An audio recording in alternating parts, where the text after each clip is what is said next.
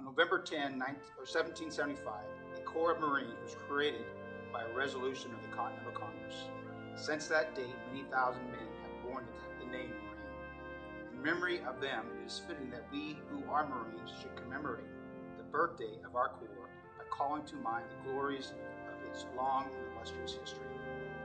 The record of our Corps is one which will bear comparison with that of the most famous military organizations in the world's history. During 90 of the 167 years of its existence, the Marine Corps has been in action against the nation's foes. From the Battle of Trenton to the Argonne, the Marines have won foremost honors in war, and in the long eras of tranquility at home, generation after generation of Marines have grown gray in war in both hemispheres and in every corner of the seven seas that our country and its citizens, so that our country and its citizens might enjoy peace and security.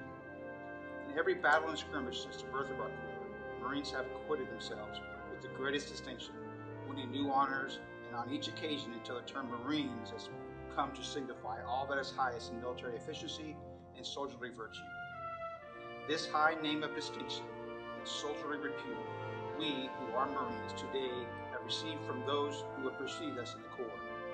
With it, we also receive from them the eternal spirit that has animated our Corps from generation to generation and has been the distinguishing mark of the Marines in every age.